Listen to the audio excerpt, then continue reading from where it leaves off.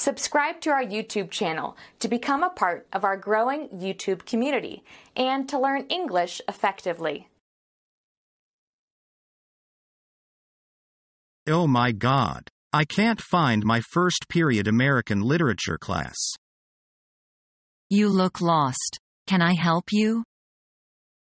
Aren't you the guy who sat in front of me in our homeroom? Yeah, I'm Brad. I'm Mary. I can't find my American literature class. What room is it? It's 112.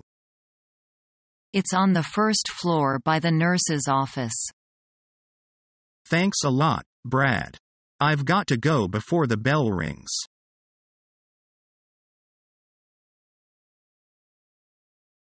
How may I help you today?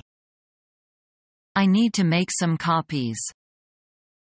The copier is right over there. Does it cost to use it? We do charge to use the machine. How much does it cost? We charge 10 cents a copy.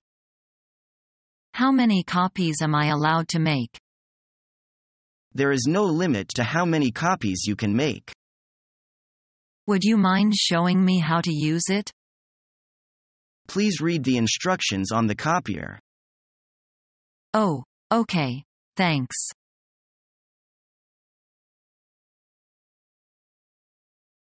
What can I do for you?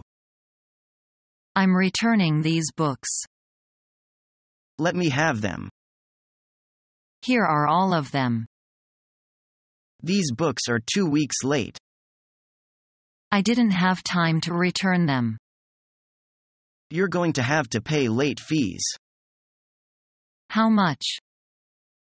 25 cents a day. 25 cents a day? That means 25 cents for each late book. That's expensive.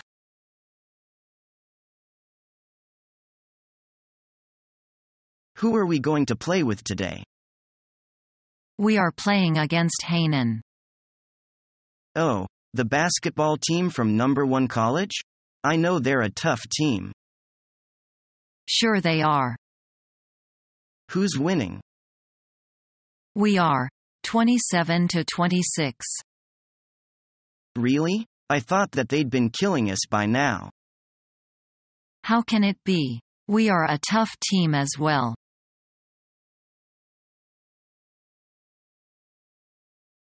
Excuse me? Is this where I register? I'd like to sign up for my courses for next semester. Yes, of course. I need your student ID, please. Here you are. Okay, Susan. It says here that you are a business major and you are in your 2nd year. Is this information correct? Yes. I do want to take some additional credits this year to get a minor in psychology. Sure. That's not a problem. Do you have the list of courses you want to take this semester? Yeah. Here's my list. I'm not sure if the class schedule will allow me to take all of them though. Yeah. That's perfect. What about the subjects for your minor? Oh yeah. Almost forgot. I need to take fundamental linguistics, consumer psychology and neuroanatomy. Wow. You are going to be busy this semester. Okay, here you go. You are registered now. You'll have to make your first tuition payment before classes start.